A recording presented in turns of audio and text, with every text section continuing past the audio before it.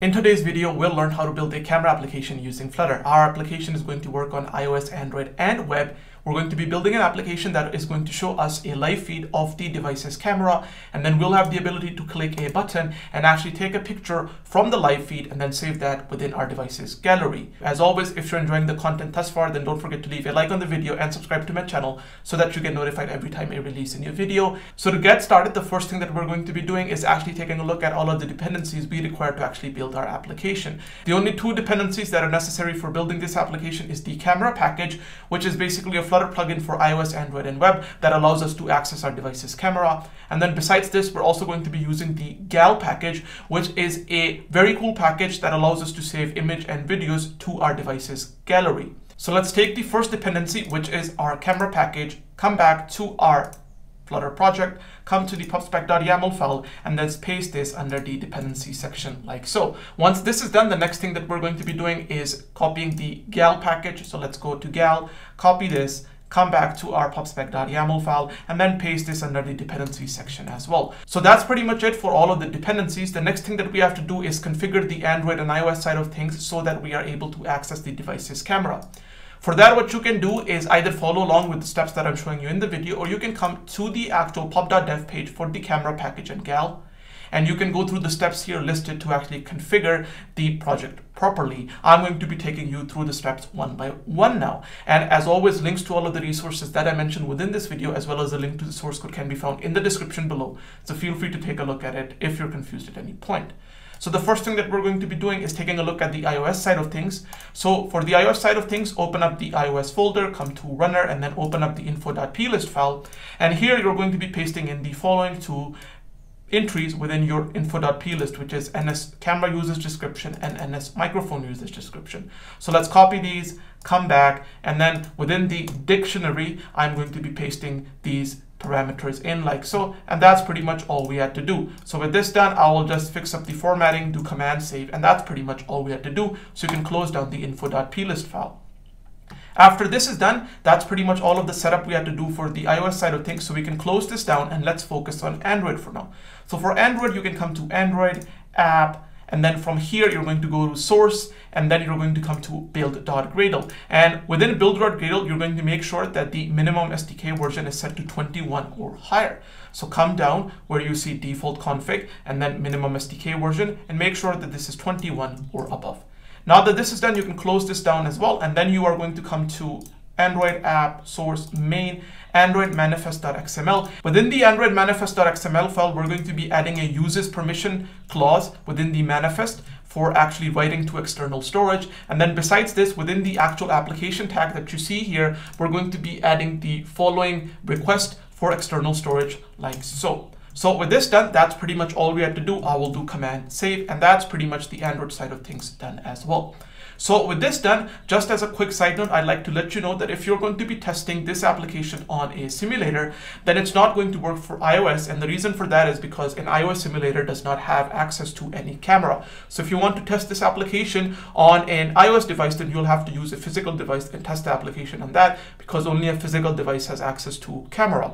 While on the side of Android, you're going to be given a simulated camera feed for both the front-facing and the back-facing camera for the device. And that's what we're going to be doing in this video. So now that we have the setup done, the next thing that I'm going to be doing is just basically giving a quick run to my application and then running it on the simulator that you see on the screen. And then from here, if the application is running as intended, then we will resume the video. Welcome back, everybody. So as you can see, the application is now running on the simulator, so we can actually begin the process of implementing the camera functionality within the application. To do that, I've created a homepage widget, which is a stateful widget. For now, its build function just returns the scaffold, and we're going to be coding all of the logic with it here. So the first thing that we have to do is basically determine if we have camera available on our device. So to get started with this, within my homepage state, I am going to be creating a function, and I'm going to say that this function will be future void as its return value. And then this is going to be called underscore setup camera controller, like so. And then I'm going to say that it's not going to take in any parameters, and I'll mark it async, and this needs to be future. With this done, the first thing that we're going to be doing is accessing some information on our device to determine if we have cameras on the device or not. So to do that, I'm going to create a list of camera description, and this class is going to come from the camera package. Then once this is done, I'm going to say that we're going to name this list as underscore cameras. And then I'm going to set this equal to a call await available cameras. And this is a actual function that comes from the camera package. Once this is done, the next thing that I'm going to be doing is making sure that the cameras are actually on the device and that our cameras list isn't empty. So to do that, I will do cameras dot is not empty. And if the cameras are not empty, only then are we going to proceed further and actually create a camera controller. So the next thing that now I'm going to be doing is basically on the home page state, I am going to be creating a variable that will allow me to keep a track of the cameras that I have available. So for that, I'm going to come to the top of my home page state, and here I'm going to create a list again of camera description. I'm going to call this cameras, and I'm going to set that to be an empty list to begin with. Then once we've deduced that we do have cameras, then I'm going to call set state, within which I'm going to set the cameras list equal to underscore cameras like so. And now that this is done, the next thing that I'm going to be doing is now constructing a camera controller. So to construct a camera controller, the first thing that I'm going to be doing is coming to the top of my home page state. And here I'm going to say that I'm going to create a camera controller variable. So I'm going to say that it's going to be camera controller, and it will be optional because to begin with, we might have a controller, we might not have a controller. In the case that we don't have a camera, we can't create a controller anyways. So this will be an optional variable. And then I'm going to call this camera controller. Then within the actual set state function, after we've deduced that we do have cameras, the next thing that I'm going to be doing is setting the actual camera controller equal to a new instance of camera controller. And we need to give it two things. We need to give it a description of our camera. So this is the actual camera description, as well as a resolution preset. So how high the resolution is going to be for the actual camera's feed. So for resolution, what I'm going to be doing is basically using resolution preset dot high, max, medium. I'm just going to do high. That's just what my test concluded to be a good one. And then for the camera description here, I'm going to do cameras dot and then first. So I want to take the first camera that's available within our cameras list and set that to be the camera that is going to be used by this camera controller. So with that said, that's pretty much all we had to do. So the last thing that we have to do is the following, which is that I am going to go ahead, and after we've created our camera controller, is to actually take our camera controller and on that call initialize. And then once I've called initialize on it, then I'm going to wait for the initialization process to complete. And once the initialization process completes, then I'm going to call set state to basically cause the widget feed to be rebuilt, and this is going to cause the camera feed to start appearing on our actual UI. So now that we have our underscore setup camera controller function defined, I'm going to take this function and I'm basically going to come to my home page state class, and here I'm going to override the init state function, and I'm going to say that once the superclass's init state function has been called, I'd like to call setup camera controller like so, and that's pretty much all we had to do. With this done, now we can actually focus on building the UI. So for building the UI, I'm going to come to the build function and then to my scaffold. Here I'm going to set the body attribute to a call to a function called build UI like so. And then I'm going to define this function now by doing the following, which is widget underscore build UI, and then open up the function's body. Within this, the first thing that we have to deduce is, do we have a camera controller? Is it initialized? If it is, only then are we going to be showing the feed. Otherwise, we have to show some kind of a loading indicator. So how can we do that? Well, we can use an if statement where I can say that if our camera controller is null, or our camera controller dot value dot is initialized is equals to false. So if our camera controller is null, or if our camera controller isn't initialized, then what would I like to do? Then in that case, I'd like to return a const center widget, and the center widget is going to have a child, which is going to be a circular progress indicator. So with this done, that's pretty much all we have to do. And if this if statement doesn't run, then this basically means that the camera controller wasn't null and that the camera controller has initialized. So we can for now just return a safe area widget, and the child for that can be a sized box dot expand. That's pretty much all we're going to be doing for now. So let's test this out. So to test it out, what I'll do is I'll restart my application, and you're going to see that we get this actual pop-up appearing where the actual device is asking us for permissions. So we're going to use while using that and while using that. And as you can see, we can see that the camera feed appears here as an indication that, hey, we're using the camera. And then the loading progress indicator also disappears after some time when the camera controller has initialized. So now that the camera controller has initialized, then what I'm going to be doing is coming to my sized box. And within this, I'm going to set the child to be a column widget.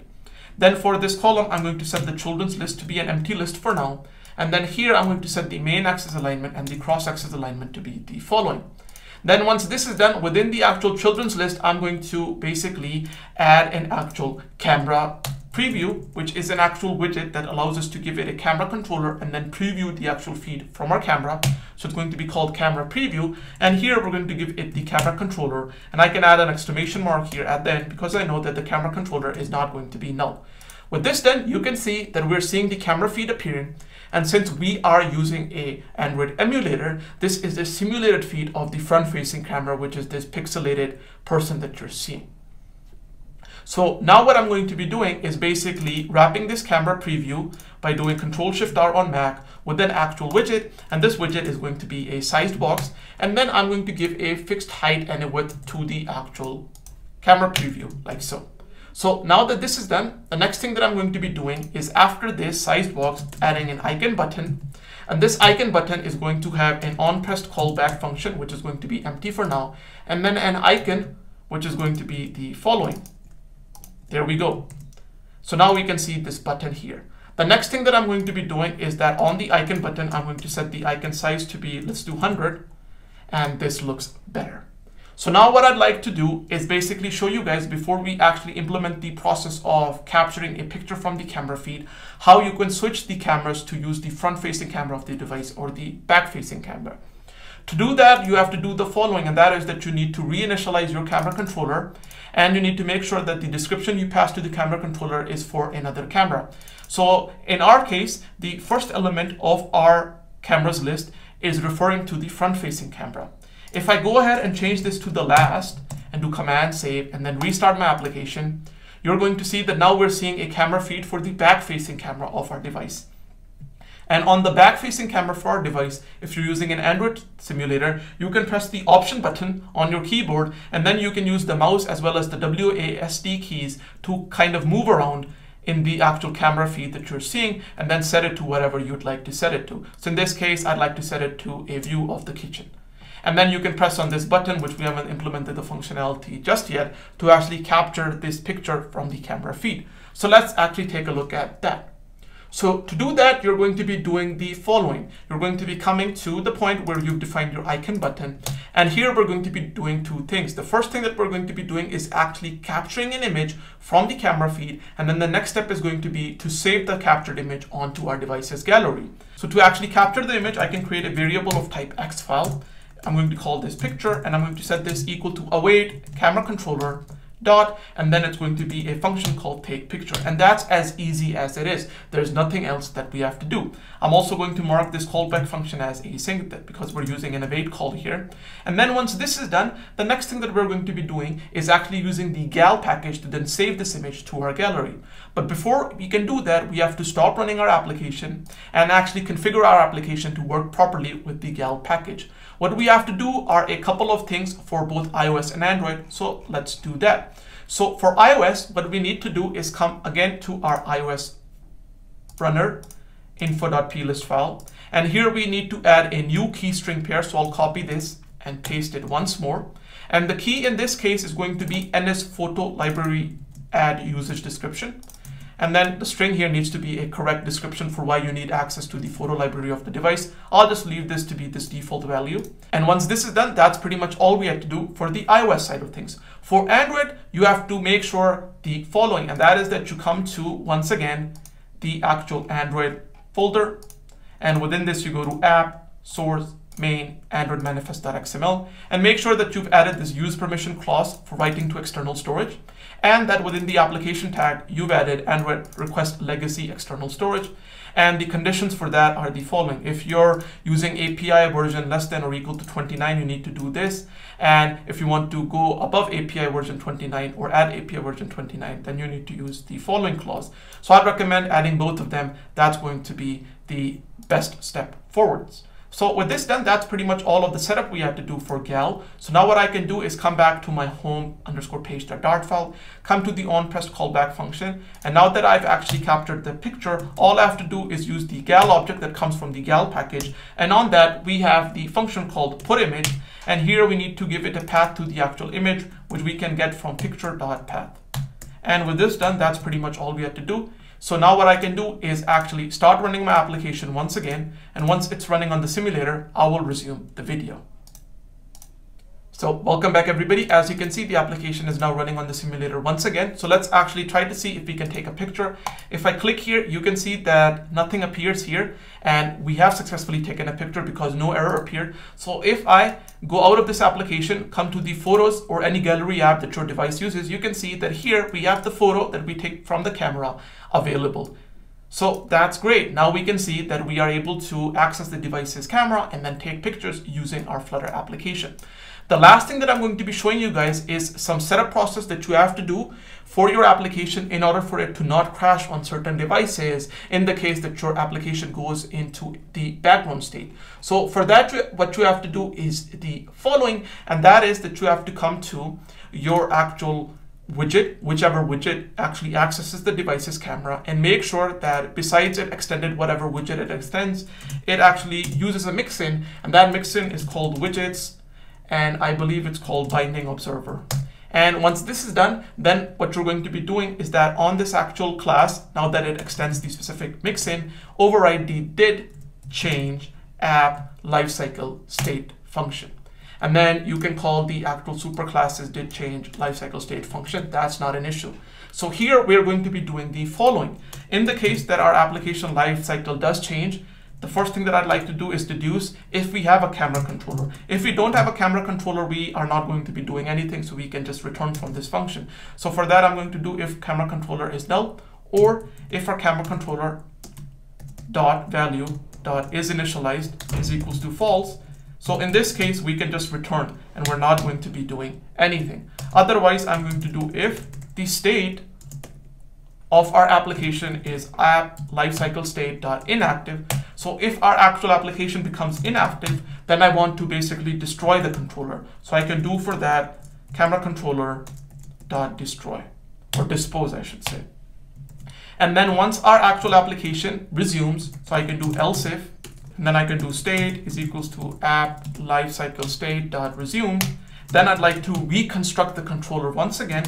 So for that, I can just call our setup camera controller function, and that's pretty much all we had to do.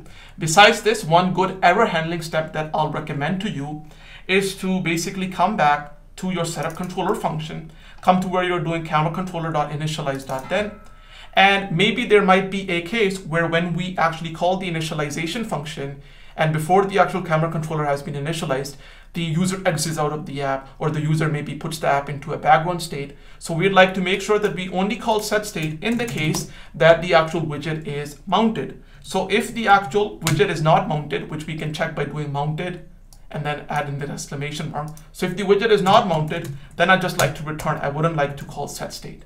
And then also on this then function, I'd like to call the catch error function.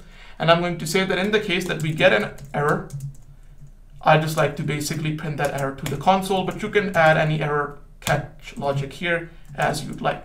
So with this done, that's pretty much some of the good error handling logic that we had to implement in order for our application to not crash in certain scenarios. So with this done, we can give our application a final test. I'm going to hold the option key and kind of move around, and then I'm going to basically take a picture of this dining table, click the actual button here, and with this, hopefully the picture should have been taken. So if I exit out of the application, come to the photos gallery and actually reload, yeah, there we go. We can see the actual images being displayed. So with that, that's pretty much it for today's video. I hope that you learned a thing or two about how to build a camera application using Flutter. As always, if you have any questions, comments, or concerns, feel free to leave them down in the comments below, and I'll try my best to answer them for you. And as always, stay happy, stay healthy, keep learning, keep growing, and I'll see you guys in the next video. Bye-bye.